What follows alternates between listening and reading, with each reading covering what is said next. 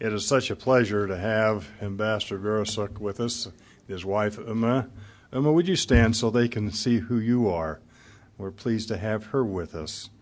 Ambassador Virasakdi was appointed Ambassador of the United States this past February, but he is a friend and has had much experience with the United States. He came to the United States to take the last 2 years of his high school education. Then he went to the Northwest for his undergraduate program, graduating from the University of Washington. And then he went to the University of Virginia, where he obtained his master's degree. And last night we were hosted by Elder Wood of the Quorum of 70, who was a professor there at the University of Washington at the same time.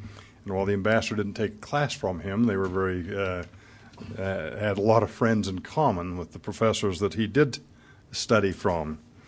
I was pleased this summer when the ambassador came at the invitation of the governor for the ASEAN countries, and at that time we were able to sit next to each other at dinner and become acquainted.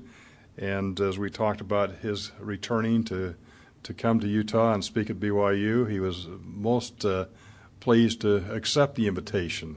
He told me that even in his youth he had heard about Brigham Young University from the students that became well known in Thailand who had studied at our university. The ambassador has a very distinguished background of service. He served prior to coming here as the ambassador to France, permanent representative to the UNESCO, and a member of the governing board of the Development Center for the Organization of Economic Cooperation and Development. In addition, he's held posts as Deputy Permanent Secretary, Permanent Representative to the UN Office and other international organizations in Geneva, Director General of the Department of East Asian Affairs at the Ministry of Foreign Affairs, Ambassador to Canada, and Ambassador to Myanmar. He joined the Ministry of Foreign Affairs in 1974 and served as Assistant Permanent Secretary in the Office of the Permanent Secretary, Deputy Director General of the Department of Political Affairs, and Counselor in the Office of the Secretary of the Minister, and the First Secretary to the Thai Permanent Mission to the United Nations in New York. We're most delighted to have the ambassador and his wife here. He'd like to begin this session by a brief video. For those of you who have been to Thailand, it will take you back to your own personal memories. To those of you who are not acquainted with Thailand, it will introduce you to Thailand. And after that video, then the ambassador will speak to us. Thank you very much, Dean Peterson, for your kind introduction. Sawadee krap. Before I start, talking about Thailand, probably as mentioned by Dean Peterson, this is just a short video, about 15 minutes, to give you basic background about Thailand. And for those of you who had been there, I think this will just, revive your memories, of the good old days in Thailand. I hope they're good old days. This one, quite difficult.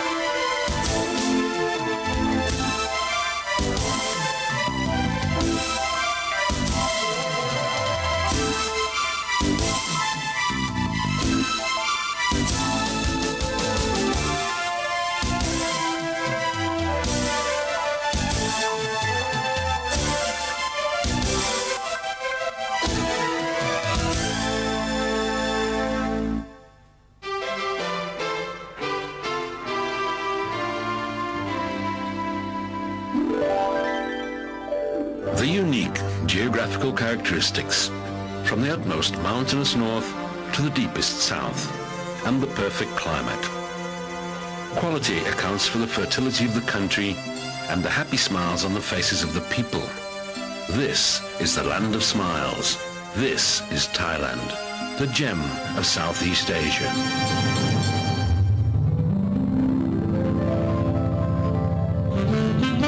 Thailand can be reached from every corner of the globe.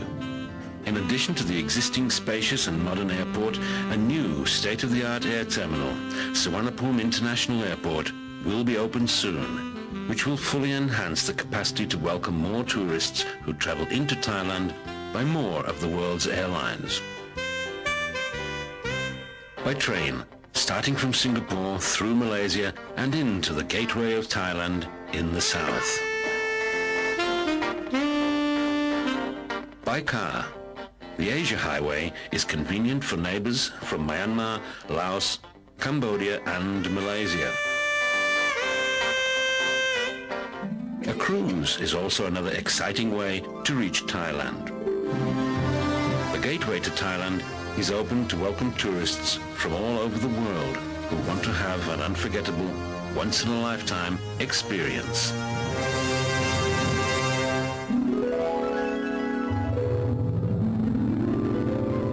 Bangkok, the city of angels, has split personalities. One is that of mystique yet elegance, due to the works of art created by the great masters of centuries ago. The intricate beauty and elegance is still vivid in the temples and religious structures all over the city. The other personality is modernity. Today, Bangkok is progressing to be a center of the business world. The city has been the venue of regional and global conventions and exhibitions with state-of-the-art technology and equipment catering to all levels of requirements.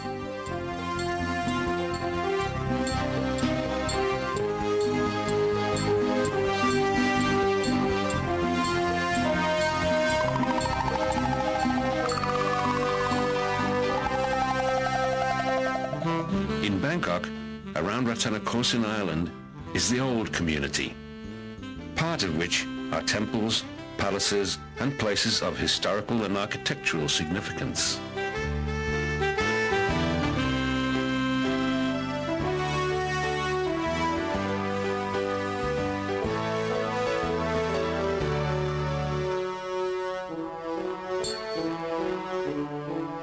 The tourist may feel familiar with sunset at the Temple of Dawn.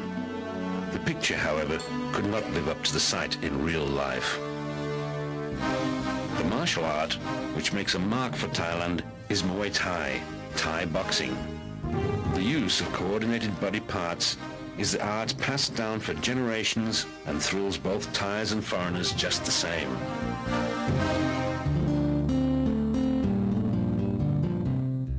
Traditional Thai massage is the physiotherapy, which blends art and science perfectly well together.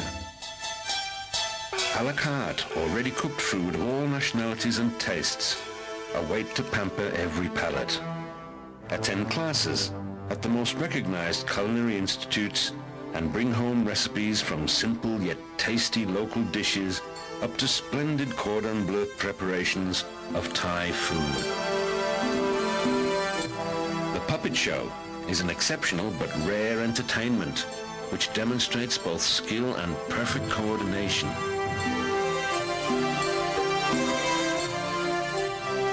There are also interesting shopping venues after sunset.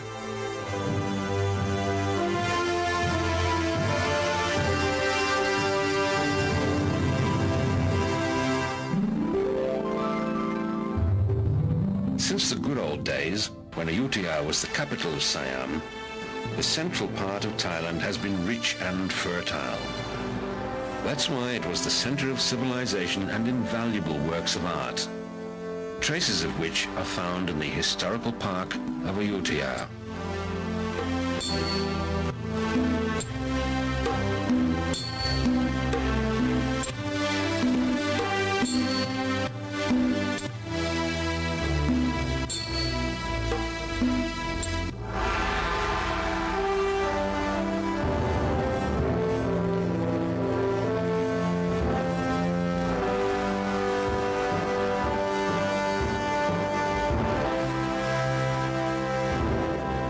Life in the Central Plains are interrelated with two things, religion and river. It is the two which mold the Thai spirit into beauty and serenity to create precious works of art that stun the world. The Chao Phraya River is always the perfect setting for a meal. It also is the proof of the fertility of the country. Fresh from the river are fish and prawns of astounding sizes. Simply grilled, they are sweet and tasty.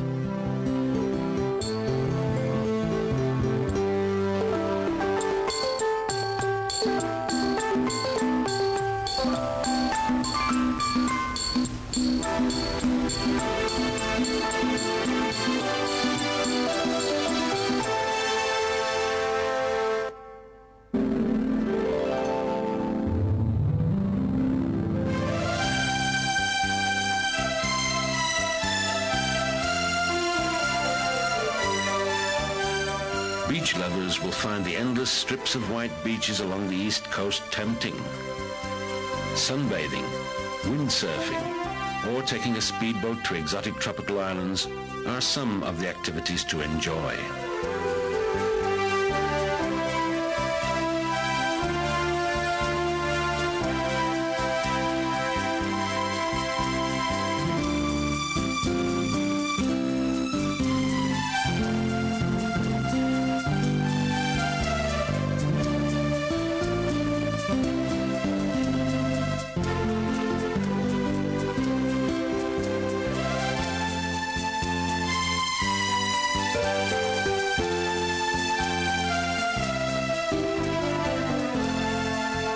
Fresh seafood is the way to go. Local fruits are not seasonal anymore. Now, all fruits can be eaten any time of the year.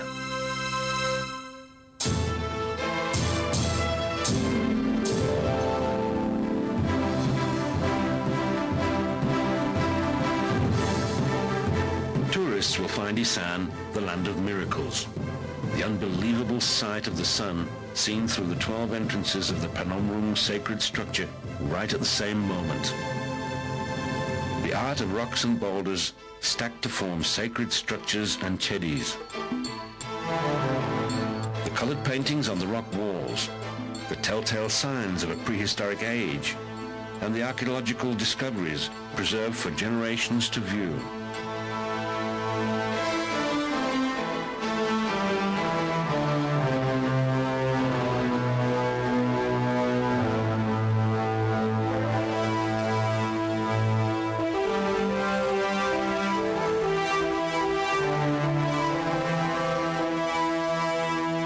Somtam is a special dish originating in Isan. It is known to the world as papaya salad, the julienne of peeled, unripe papaya pounded in the mortar and seasoned well for rounded taste.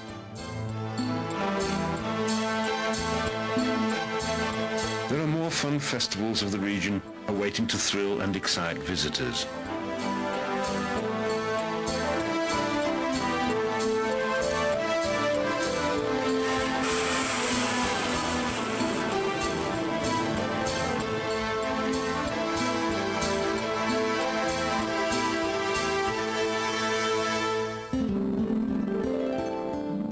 From Isan, tourists can fly up north through the mountain range, through the clouds and soft drapes of mist. Streams zigzag across the land, providing ever lush greenery to the northern forests with colorful touches of blooming flowers. For tourists, it's wonderful to see. To enjoy the beauty of nature is not enough. Let your tourists experience how the Northerners stick to their good old traditions, ways which have been passed down from one generation to the next up to today. The close relationship between humans and elephants is the magnet that successfully draws people.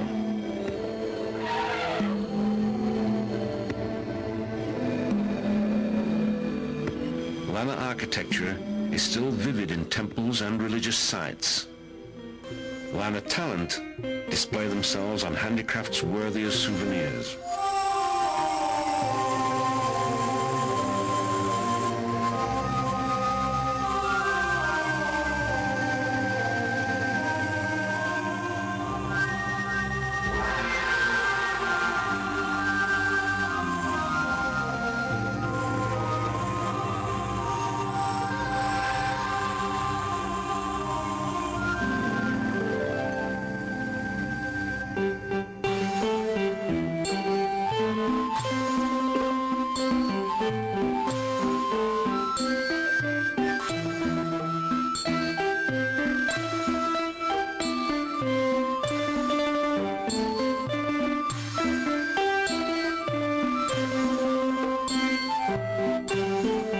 One tradition which should not be missed is the cantok.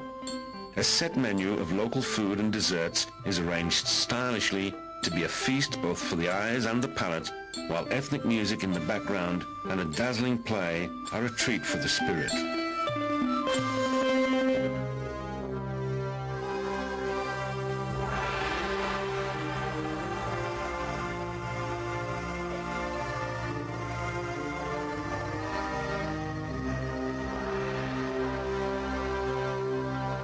Songkran, or the Water Festival, is the Thai New Year, when all Thais head back to their hometowns to celebrate with their families. No other place can beat the North for this celebration.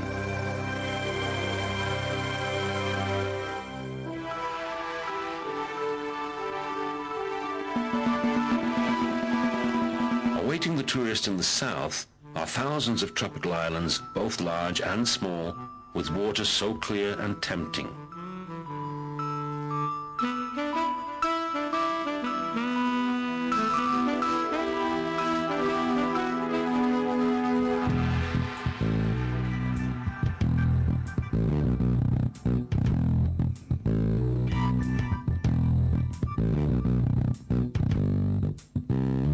Besides the beauty of nature, travelers can find daring and extreme activities here in the south, such as cliff hanging and canoeing along the coral reefs.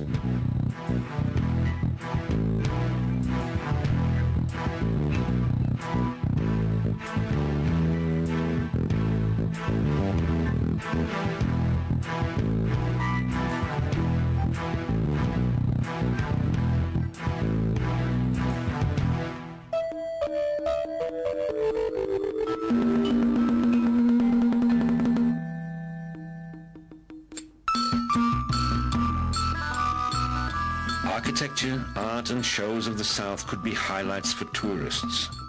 The right combination of talent and experience makes shadow and Nora dances remarkable shows.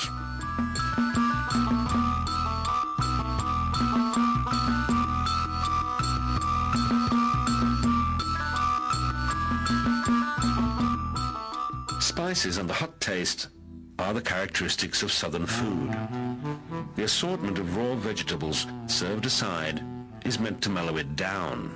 However, seafood fresh from the ocean and cooked in a simple way is already a feast to the palate.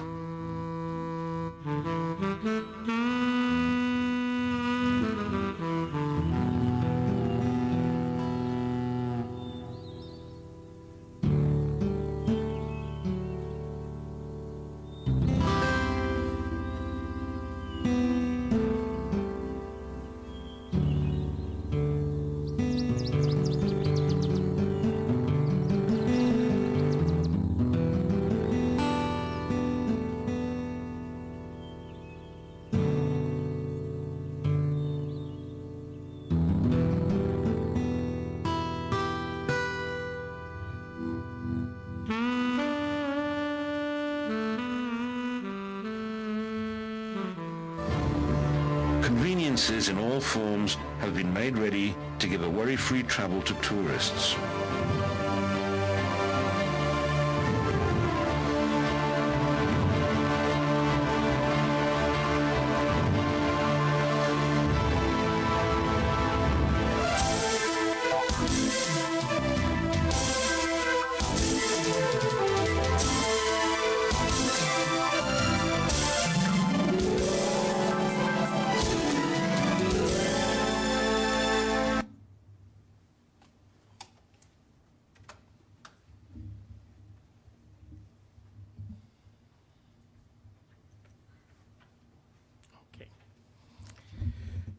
Well, I hope, for those of you who have been to Thailand, this will refresh your memory, of my country. And first of all, allow me to express my sincere thanks to the Kennedy Center and also, to BYU for kindly inviting me, to spend some time with you to talk about my country, Thailand. Let me start by maybe telling you about a conversation I had with my counterpart, the U.S. Ambassador in Thailand, Mr. Skip Boyce. His nickname is Skip. We've known each other for 20 years because at present, this is third tour of duty in Thailand. And when we first met 20 years ago, I was Director in Americas, and he was head of legal section of U.S. Embassy in Bangkok and speaks Thai fluently. And, I said, Skip, I met him just a few months after my arrival in Washington, D.C. I said, Skip, I'm in this town, Washington, for 2-3 months. And it seems that the whole town is focused, only on the 4 eyes regarding outside world, Iraq, Iran, and then when it comes to Asia, India, Indonesia. We are not on the map at all. And Skip said, be patient. And before he came to Thailand, he was ambassador in Indonesia. And he told me in Indonesia, it was everything new to us because Indonesia just beginning to open up, to the outside world. And it's, as you know, the largest Muslim country in the world, more than 200 million people. And it just like the window of opportunity is opening up. So everything, when I was ambassador there, is everything new to us. So there was an air of excitement. But when he came to Thailand after Indonesia, it just like, coming to a beautiful house which has already been constructed. There's nothing much you can do, except maybe to do some interior decoration, add something of this or that, So I think his comments reflects, there's long-standing relations between the United States and the Kingdom of Thailand. Some of you may be well aware that Thailand is the first friend of the United States in Asia.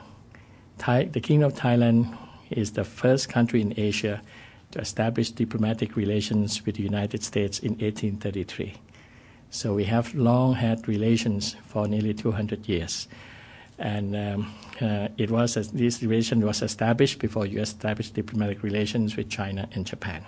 So we are the first country in Asia. And that's why when I presented my credentials to President Bush, I was allowed, 4 minutes with the president because there were 14 ambassadors presenting credentials in 1 hour to the president. And those 4 minutes include 2 minutes of photo session already. So I had 2 minutes with the president. So I used that little time to tell President Bush that, Mr. President, I represent the Kingdom of Thailand, who is the first and oldest friend of the United States in Asia. And Thailand has been a natural ally of the United States because in every war of the past century, our soldiers fought side by side with American troops from World War I, World War II, Korean War, Vietnam War. We didn't fight in the war in Afghanistan, but we sent an engineering battalion, to help rebuild Bagram Air Base in Afghanistan for the United States. And also in Iraq, we were part of the UN peacekeeping force in Iraq. We sent 2 battalions, mainly medical battalions to provide medical care for the Iraqi people. But we also sent combat troops to protect our medical battalion. And those combat troops did guard duty. And on one occasion, 2 of our soldiers lost their lives, successfully preventing a suicide bomber from driving bomb-laden trucks into the U.S. base. So they told Mr. President, I believe no other country in Asia has this kind of record of friendship and solidarity with the United States. So if you forget everything I say here, please remember this. Thailand is the first and oldest friend of the U.S. in Asia, and we have been long allies. So we are treaty allies since the beginning of the 16th century during the Cold War. And those treaties, defense agreements that we have had with the U.S.,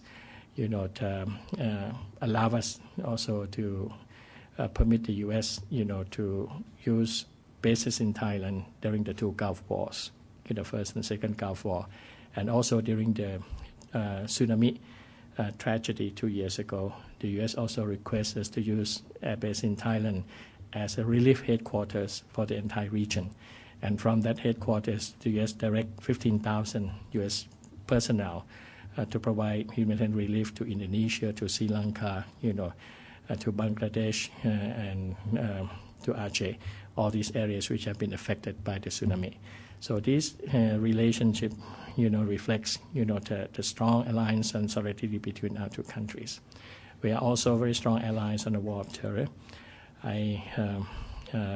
Probably some of you may have heard that 3 years ago, we arrested Al-Qaeda regional representative in Thailand, Mr. Hambali, who is also one of the masterminds of the Bali bombing. He had been hiding in Thailand. We arrested him and turned him over to the U.S. I think he's now in Guantanamo.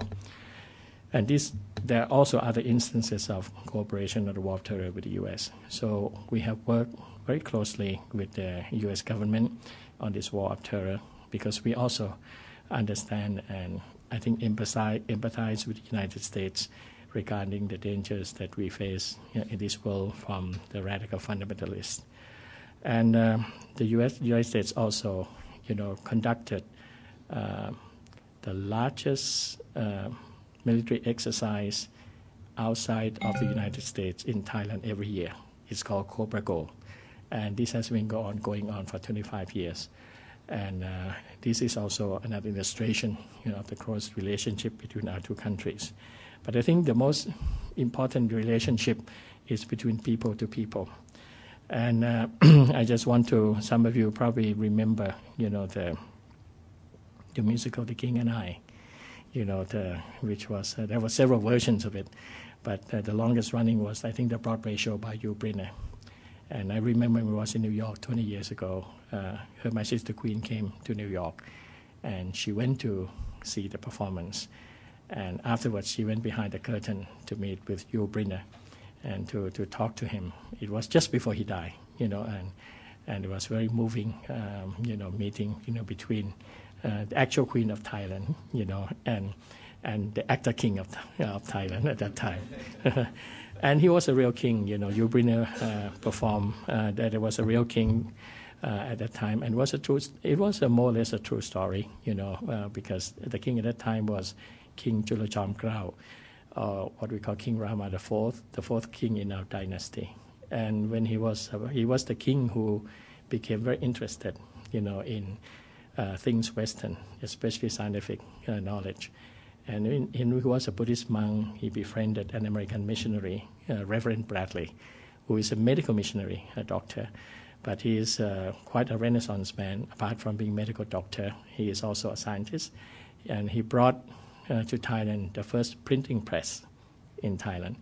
And he also, put out the first Thai English dictionary, and a copy of which, if some of you were to go east, is at the Yale Library. I saw it earlier this year. It's still in excellent condition and very beautifully done, and better than our present Thai dictionary. So, through his association and friendship, between this Thai Buddhist monk who later became king and American medical missionary, began this friendship between Thailand and the U.S., which has lasted nearly 200 years. And later, this Buddhist monk, when he became king, he was also the first Thai king to communicate, with the United States government. He wrote a letter to President Buchanan, offering to send Thai elephants, to the U.S. government. And if you, some of you have been to Thailand, you probably heard about the role of elephant in our history. From ancient times, our elephants were our battle tanks. So, we also became the first country in Asia to offer military assistance to the United States government. But President Lincoln, it was not President Buchanan who wrote the letter back. It was President Lincoln who wrote this letter back to our King Rama IV, expressing thanks on behalf of the U.S. government, but told him that he did not believe that our elephants could withstand, the cold temperature of Washington, D.C. And I think for those of you who've been to Washington, D.C. in the summer, it's just like Thailand. So, the image of the American people in the eyes of Thailand, are very positive, as all of you who have been to Thailand know very well. And because we, during the 19th century, Thailand was also challenged by the two colonial powers, the French from the east, the British from the west. And we had to cede a lot of territory to those two colonial powers and in order to save the core of Thailand. So we ceded practically Laos and Cambodia to France and the whole Malay Peninsula, also to the British, including Penang, which used to belong to us, and then also certain territories in the west, and so we were being encroached by both sides, and America seemed to us, the only Western power who did not have hidden agenda, against Thailand. So there was a lot of trust and confidence by my government on the American government. And during that colonial era, we also lost what we call judicial sovereignty, because the colonial powers forced on us a treaty that would forbid us to try any of their nationals in Thai courts. So if any nationals under the British or the French government, for example, a Vietnamese under the French colonial empire, if they would commit crimes in Thailand, he or she would not be tried in Thai court, but he or she would be tried only by the French legation or embassy. So we lost our judicial independence also. So after the First World War, when we sided with the Allies, we sent our troops to fight in France, and so we were part of the victors after the First World War. We began to ask to regain our judicial independence, and we employ the service of an American legal advisor, Francis P. Sayre, who at that time was the son-in-law of President Woodrow Wilson, and he became, and he was instrumental, in helping us to negotiate return of judicial sovereignty to our Thai courts. And later we appointed him. The king gave him an official title, Praya Karana Maitri, which in Thai, some of you who knows Thai will understand that Karana Maitri means beloved friend. So, this reflects the feeling I think the Thai government had toward the Americans. And again, in the Second World War, when the Second World War broke out, the Japanese, I think, attacked Pearl Harbor on December the 7th. They also attacked Thailand at the same time. And they were landing in southern Thailand. And we sent words to Churchill, asking Churchill to send troops from Singapore to help us repel the Japanese. But then Churchill replied that, we can't, please help yourself. And the Japanese gave us ultimatum within 24 hours. Either we join them as an ally or they occupy us, and they would disarm our troops. So we had to choose the lesser of two alternatives, the lesser of the two evils. We decided to make a declaration of alliance with Japan, and also at the same time we had to make a declaration of war against Britain and U.S. And in the case of the U.S., the Thai ambassador in the U.S. refused to hand the declaration of war to Secretary of State Cordell Hull. And so we were never at war with the U.S. And the Thai students in the U.S. then, were trained by the OSS, the father organization of CIA at that time, to become the Free Thai movement, who would then be parachuted down to Thailand.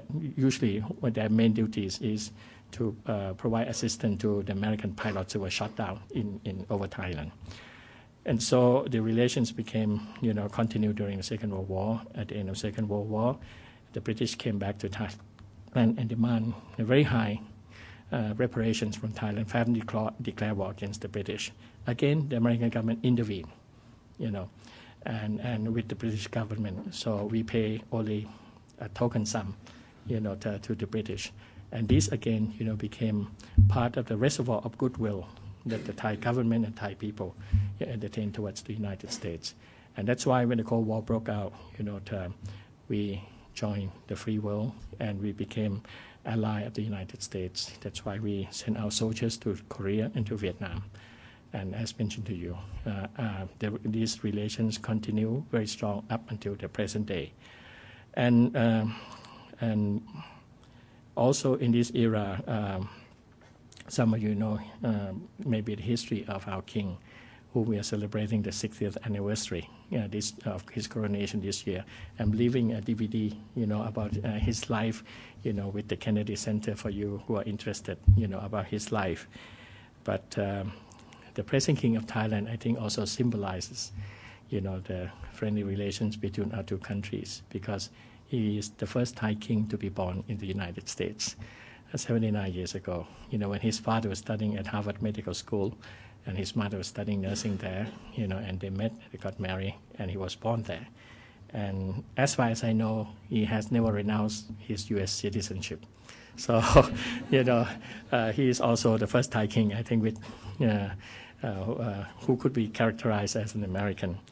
And that's why when I first came here, one of the congressmen whom I paid my courtesy call on, Congressman Jim Leach, good friend of Thailand. Unfortunately, he was defeated in the midterm election, but he has been a good friend of Thailand. He mentioned to me, he said, look, I went to the British Embassy in Washington, D.C., and there was the statue of Winston Churchill.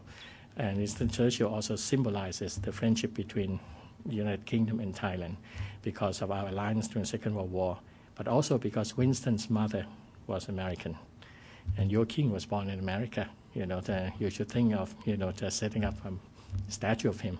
So we'll be working on it, But at present in Boston, there is a memorial at the intersection. Some of you who know Boston, at the Charles Hotel and the John F. Kennedy Government, there's an intersection or square which is now which has been renamed King Bhumibol Square in honor of His Majesty the King, because it was only one block from the hospital where he was born, Mount Auburn Hospital there. So His Majesty the King symbolizes, the long and happy relations between our two countries, and the King also,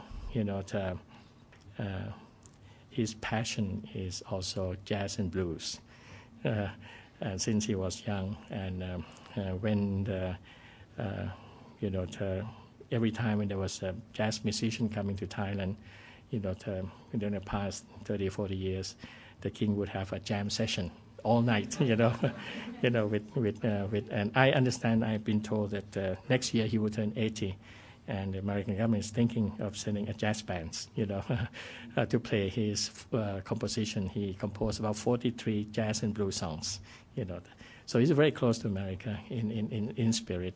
And we had a celebration in September in Boston at that square in honor of him. And it was presided over by his granddaughter, who is studying at MIT. So, this is also reflects, the close relationship between our two countries and people. Apart from, this strong alliance and also people-to-people in contact, each year, for your information, there are approximately about 500,000 American tourists going to Thailand. And in addition, about 150,000 would go there as medical tourists because of the excellent medical facilities there. And so, I would invite, all of you who have been to Thailand, and all of you have been there, to return and to enjoy the facilities there.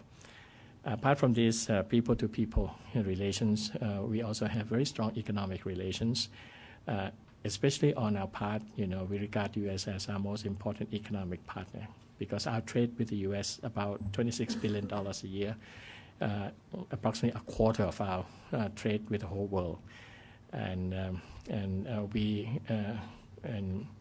we also highly value the trade surplus we have in the United States, because without that trade surplus, we would suffer trade deficit with the entire world. So we treasure very much our trade relation, and so we are right now, for the past 2 years, we've been negotiating what we call free trade agreement with the United States. We don't know yet whether we'll be able to finish the negotiations in time before the fast-track authority that Congress has given to administration to pursue trade negotiations would expire at the end of June. But we hope to be able to finish negotiations. If not, we'll continue to come back, because we regard, as mentioned, the U.S. as a very important economic partner of Thailand. And Thailand now has changed a lot from when it was growing up. When it was growing up, we were basically agricultural country. Most of the people work in the countryside. Most of the people still do. But agriculture now accounts for only about 30% of our GDP. Service is now number one. As you can see, tourism is very big income earner in Thailand. last year, about 12 million people came to Thailand as tourists. This year we expect to be about 13 million. And we just opened, as shown in this picture, a new airport, Suvarnabhumi Airport, which is the largest in Asia. And so next time you go to Thailand, for those who've been to Thailand, you will not be landing in Don Mueang. You'll be landing in this new airport, and which is very beautiful. And it has very modern Thai architecture. And so, at present, Thailand has changed so much in the past, I think 20, 30 years. Now we are both service industrial economy. Thailand, for example, at present, in terms of our industrial structure, we are the largest automobile assembler in Southeast Asia. At present, we are manufacturing about 1.2 million trucks per year, and in 5 years, this figure will reach 2 million trucks per year. So we have very, very big automobile sector in Thailand. And also, we are also beginning also to build our our electronics sector. At present, Thailand also manufactures the largest number of hard disk drives in the world. Also, because of the United States, Seagate company is the first company which put up its plant in Thailand. And 2 weeks ago, I was in North Carolina talking to the executives of Sara Lee company, which own Hanes Apparel. And now they're spinning off Hanes Apparel as independent company, and they're planning to set up plants and headquarters in Asia, and they have chosen Thailand to be the regional headquarters for Hanes Apparel. And we are competing with other Asian countries for them to put, the apparel factory, the socks factory, and the sewing factory in Thailand. And Dow Chemical Company also established a plant. So at present, Thailand is becoming, at the same time, growing very fast in the service sector, industrial sector, and we very much, open to foreign investment. And in this connection, the American business, have advantage over other foreign investment, because about 30 years ago, we signed a treaty of amity and economic relations with the United States, and that treaty of amity economic relations with the U.S. provides national treatment to American companies, opening up their business in Thailand. That means that if American companies were to open a business in Thailand, they will be treated like Thai companies. They will have the same rights as the Thai companies. And U.S. companies are the only foreign companies which have been given such rights. I think this also reflects, the strong economic relations between our two countries. And at present, there are approximately about 1,300 U.S. companies in Thailand, with about $3 billion. Last year, U.S. invested about $3 billion in Thailand, but the total cumulative investment, I think, about $20 billion. So we very much welcome, U.S. investment in Thailand. And for you who have been there, you know how friendly the Thais are, to foreigners, in particular to the Americans, because of these long and friendly and cordial relations between our two countries. And so, it gives me great pleasure today, to come here just to give you a brief introduction about my country. And I also hope, on behalf of my government, to extend invitation to all of you to visit or revisit Thailand, and we'll be waiting to welcome you, with, very warm hospitality. And I hope, you'll go there. And thank you very much. And now, if you have any questions at all, I'm willing to answer. Please. Thank you very much.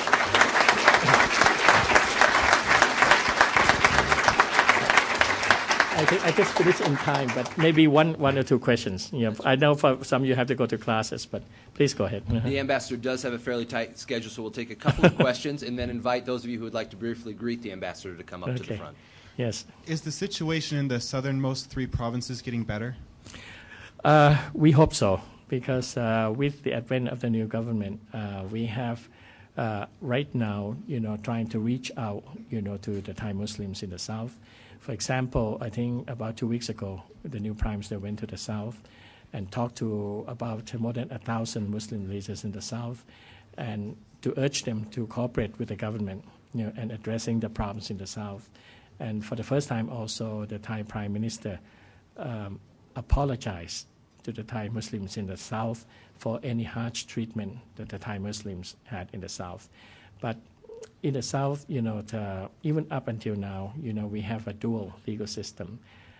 In terms of family cases, any cases dealing with family laws, we allow what you call the Muslim law, to be applied. But, for cases involve, the criminal cases, the criminal courts, civil courts, then they will have to go to Thai court. So, and the Buddhism, as you know, majority of Thailanders are Buddhists, 90% of them. And Buddhism is not what you call, I would call, it's a soft religion. It's very tolerant and to other religions. So there is, on the side of Buddhists, there is no what you call attempt to evangelize the Muslims. So we have a live and let live situation, but of course there are some elements of radical people in the South, who long to create an independent fundamentalist Muslim state in the South, having Sharia law, and this is, I think, not just in Thailand, it's a global phenomenon, but something that we are trying to pursue a dual-track policy. On the one hand, to reach our hands to them and to see what we can do together to address the economic and social problems in the South. On the other hand, we'll have to try to bring about law and order, because without law and order in the South, we cannot pursue economic development in the South. Thank you. Any other questions? Yes. The United States and Thailand obviously work together to solve a lot of issues, but my question is in regards to Burma. The United States strongly supports a UN Security Council resolution, and the United States has sanctions on Burma through the Burmese Freedom and Democracy Act. My question is, Burma being ruled by an oppressive military junta, oppression that has been well documented by many international organizations, and it's something that's dear to me. I have many Burmese friends. I have talked with many former political prisoners and refugees, and I am well aware of the oppression and brutality that is going on in Burma. Is Thailand willing to put more political and economic pressure on Burma so that Burma will make progressive steps towards democracy in the attacks in eastern Burma and free Nobel Peace Prize winner Aung San Suu Kyi? Thank you. Well, let me first of all quote what I told Dean Peterson just before we came to this room. I said that when I was a student at University of Washington, one of my professors, Daniel Leff, told students on the last day of his class that in 6 months you'll forget everything what I learned here. But please remember one lesson. Where you stand depends on where you sit. Myanmar is our Mexico. We share 2,400 kilometers border with Myanmar, and only about 50 kilometers had been demarcated. So the rest, about 2,300 kilometers, were not demarcated. And we don't have the border police. We don't have the ability to monitor the border as in the case of the United States with Mexico. Even the United States, I think most of you know how difficult it is to monitor the border. There were 70 natural crossings between the two countries. And 15 million Thais live along the 10 provinces adjoining Myanmar. And every time we had a crisis, they would close the border. And instructions would be given that any Thais who would cross the border, a lot of Thais do, because sometimes they went to forage something in the forest out there, would be shot. So the relations between Thailand and Myanmar is a very delicate one, and we have a lot of historical baggage. When I was ambassador there, I was told that in the past 400 years of our relationship with Myanmar, the two countries have fought 44 wars, and we fought 45th war.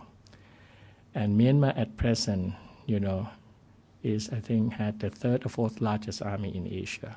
about 500,000 people, twice the size of the Thai army. And so it's a relations which is very delicate.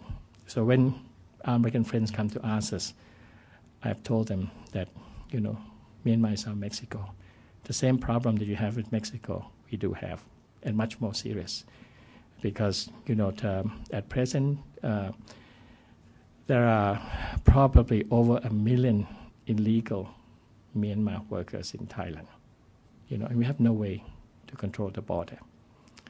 And our hospitals along the 2,300 kilometers of Burma are taxed to its limit, because we have to provide medical care, for these people coming across the border.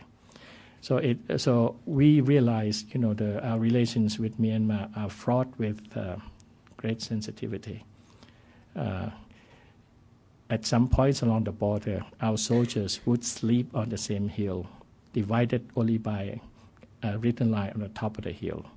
And when it was there, we nearly went to war over one simple little hill.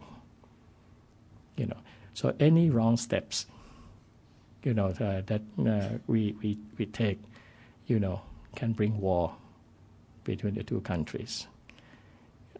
So that's one point. And I remember when I went back from Canada to be Director General of East Asia, one of the first crises I encountered was that at that time, the Buddhist Koreans were attacking the camps of the Christian Koreans on our side of the border. And then there was hue and cry around the world, including Congress, why we didn't protect them. Because at that time, those camps were under the jurisdiction of our Ministry of Interior. They were protected by the police, not by the army. So we moved our army to protect those Korean camps on our side of the border.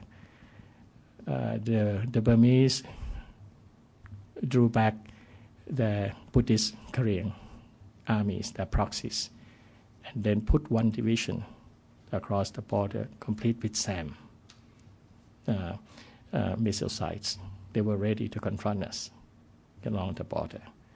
So even though Myanmar is South Mexico, and we suffer the same problem of a massive influx of illegal migrants with all the social and economic problems, you're not facing with 500,000 army across the border. So ours is a very sensitive situation. So people tend to say that we are very close to Myanmar government. I was ambassador for 3 years. I could say it was not true.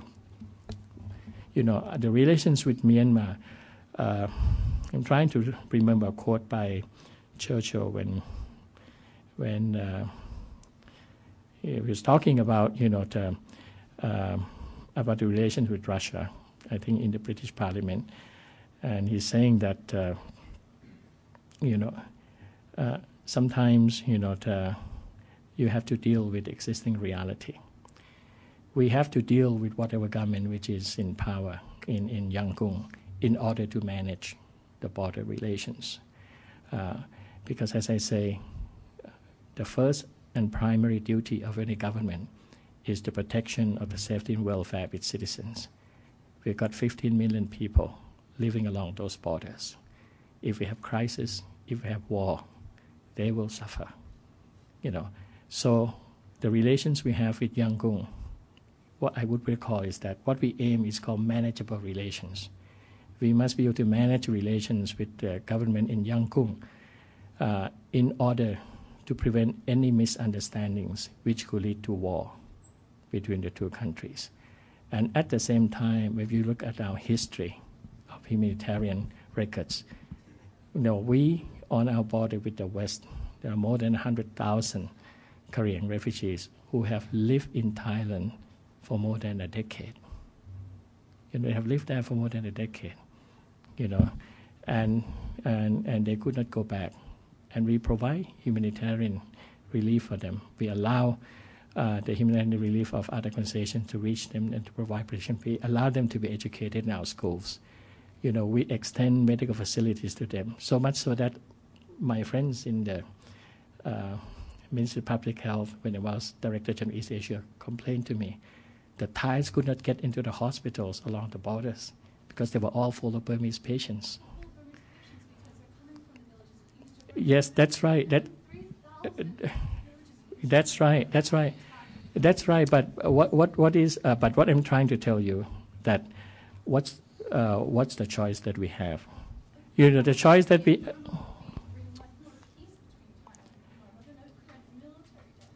No, because I'm trying to say that, you know, what we're trying to do is that we have a manageable relations with Myanmar in order to prevent a war between the two countries. But at the same time, we continue to provide humanitarian relief to all those refugees who live along the border more than a decade. They are provided with education, they are provided with food, you know, and we are waiting for the day, you know, when Burma becomes democratic, that they can go back. And we have always told them, you know, every Thai delegate go them and urge the Myanmar government, please talk to the ethnic groups, please reach peaceful understanding with them.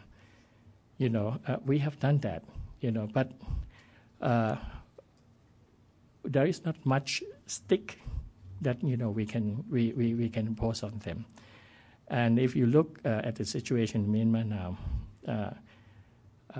at present, you know, China is building an oil pipeline through Myanmar to the Indian Ocean. And India has just declared strategic partnership with Myanmar because India needs, you know, oil and gas from Myanmar. So, you know, there's not much stick that we can use against them. What we can do to them is to try to talk to them and say, look, you know, you are, you know, your situation in Burma has, you know, been a great burden to Thailand, economically and socially, you know, for more than 2 decades. You know, please, you know, try to reach peaceful negotiations, you know, with the minorities. And for them, they, for in the situation in Myanmar, they have always told us that, you know, the principal duty is to prevent, you know, the fracturing of Burma like Yugoslavia, because Burma is a country which has 7 large ethnic groups and about 130 smaller ethnic groups. And they feel that, you know, the moment they will relax the country would fracture along the line of Yugoslavia. So we have been talking to them and trying to find ways to encourage them to, you know, listen to the demands of the international community.